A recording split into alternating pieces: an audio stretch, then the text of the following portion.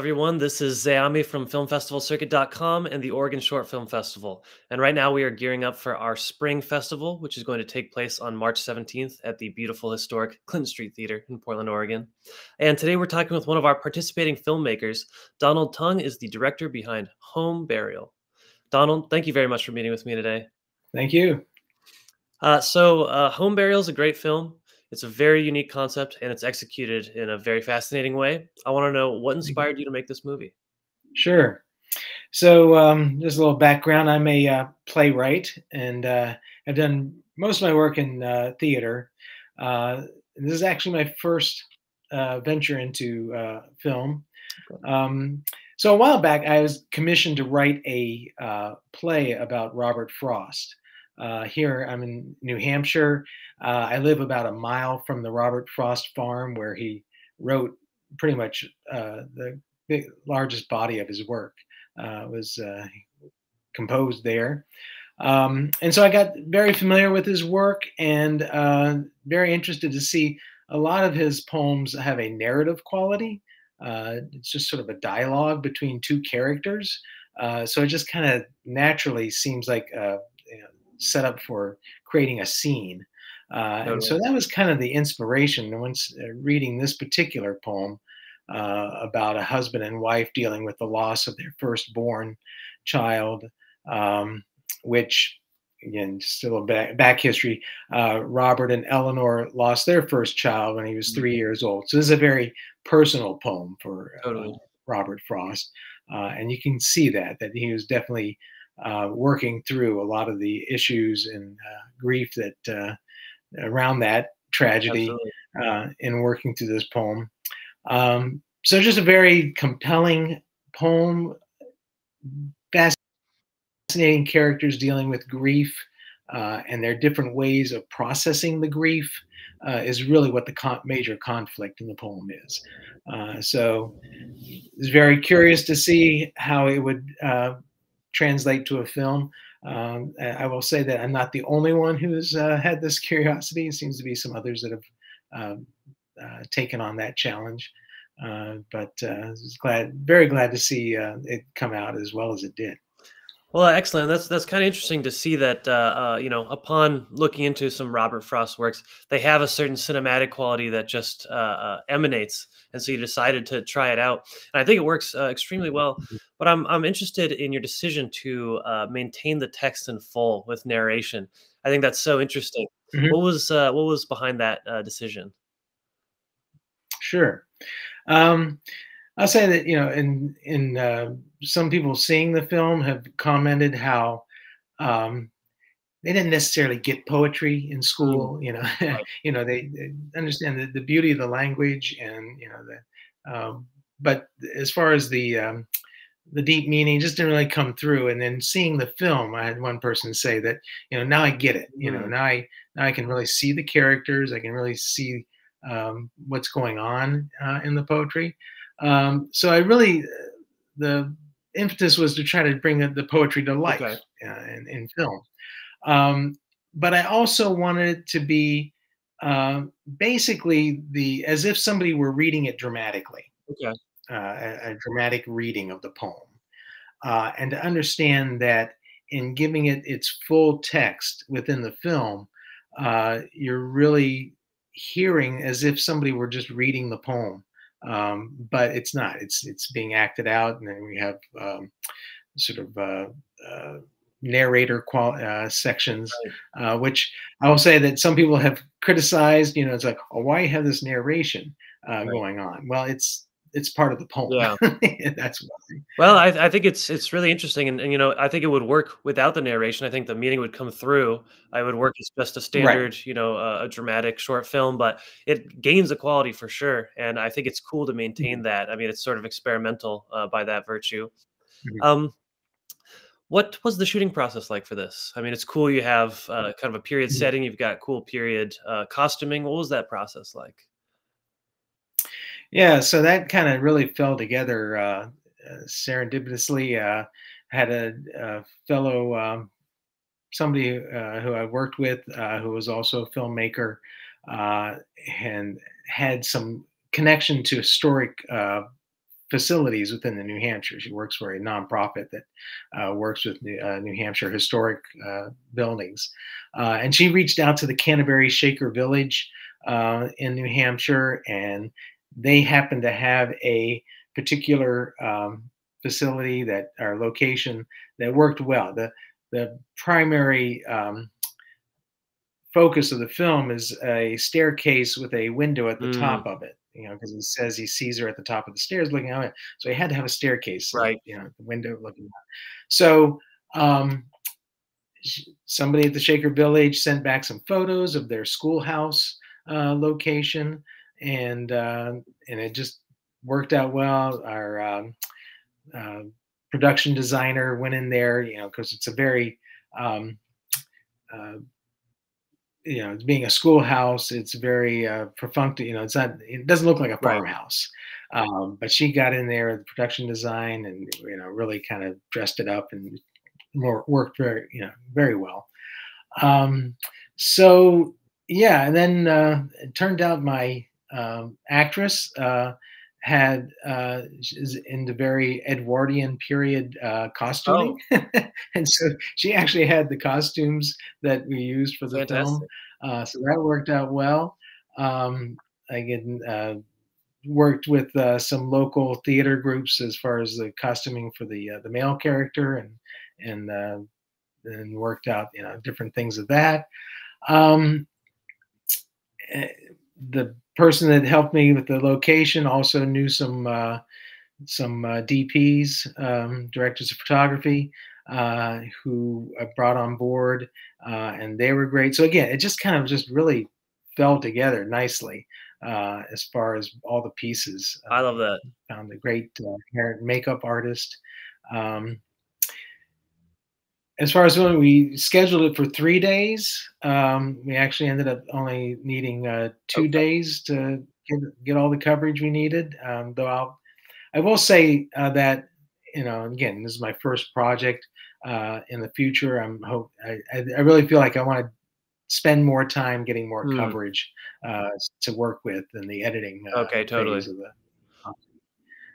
because I feel like there were some moments where um, well, like, there was like one shot that our director's photography, which again, I did, really helped to have some people with experience and know what they're doing in that regards. You know, again, I'm a stage person. I know how to direct Right, stage works, but this is definitely a totally different medium to totally. work in. Um, he got a great shot over the shoulder from the angle, looking down at the actress sitting at the top of the Okay, stairs. right by the window. Uh, Yeah. yeah, and I just like, oh, I wish I had more of Mm, this, you know, to work with, to be able to kinda piece in at certain moments to get a um, I don't know about you, but I feel the pacing works well, yeah, um, but I think there's definitely some room to maybe take a more of a breath at moments, because I think it just kind of flows pretty straight okay, without much of, you know, taking a moment to breathe okay, at times.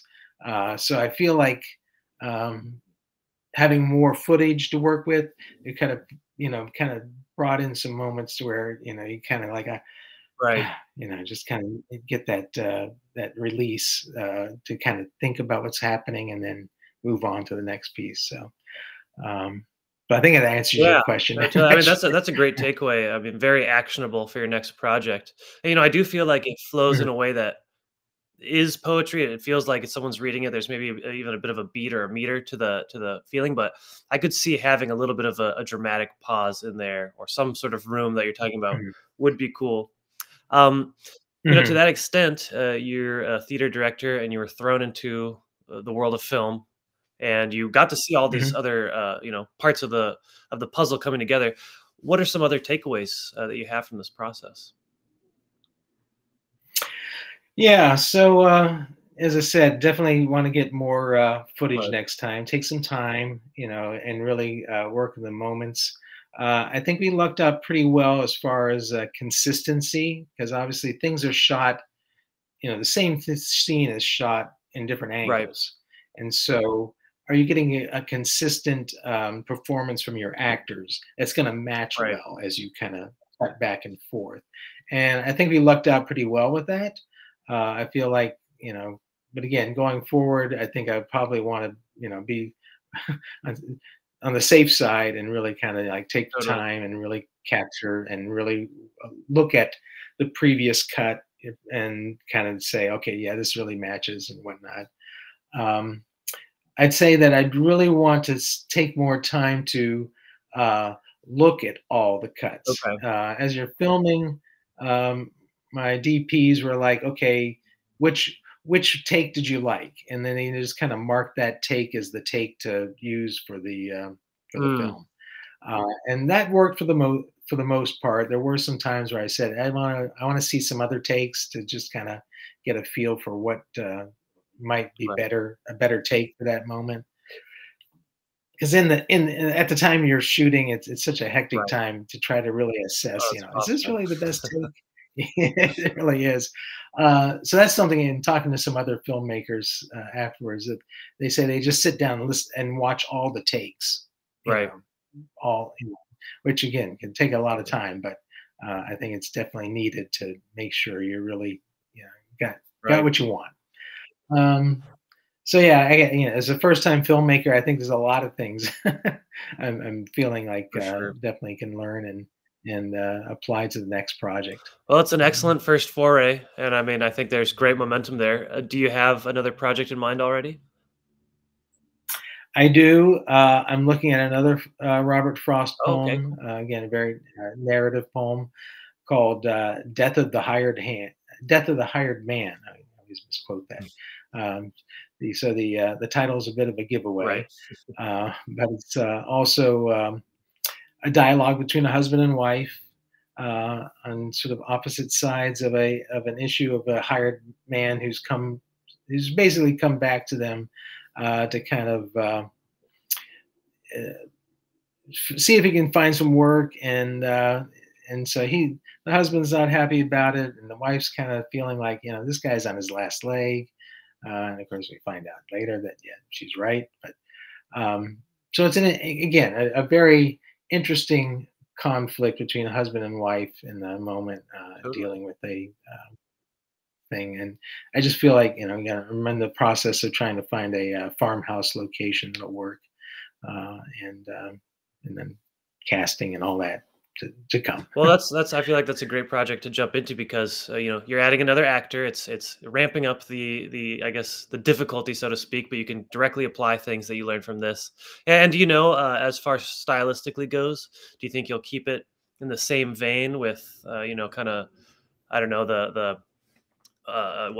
overbearing sort of window light and the text read in full, or do you have a different aesthetic idea for this one? I definitely want to keep it with the text read in Okay, full.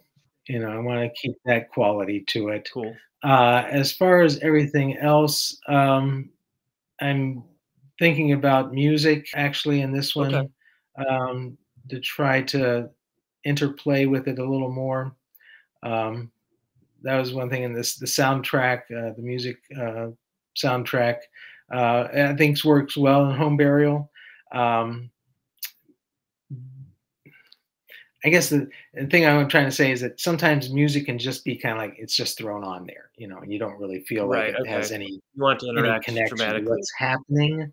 I think we did again. I think we lucked out, and it worked well with Home Burial. Um, Totally. I just again back up. I have a music degree, and classical guitar is sort of my Oh, main okay. artistic Were you playing the focus. track? I was not actually. It was a thing I found on Tribe of Noise. I think Oh, okay. that website has someone from the Netherlands who's actually a violin player, and really love his work. Hans Troost, I believe is Hmm. uh, remembering correctly.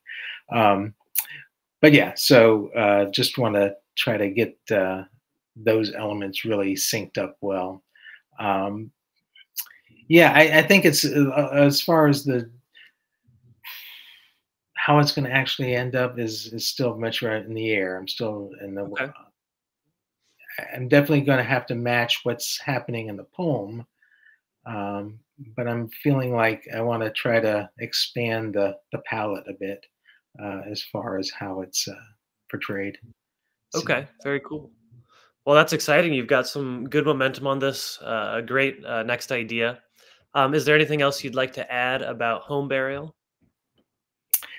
um, no, I hope people enjoy it. Unfortunately, I'm not going to be able to make it out for the film festival, but and thank you guys, and enjoy a great day of short films there. Well, I appreciate that, and I know people are really going to love this one. It's going to look great on the big screen on March 17th at the Oregon Short Film Festival, All and right. I can't wait to screen it. All right. Thank you, Thank Zami. you very much, Donald. All right. Bye now. Take care.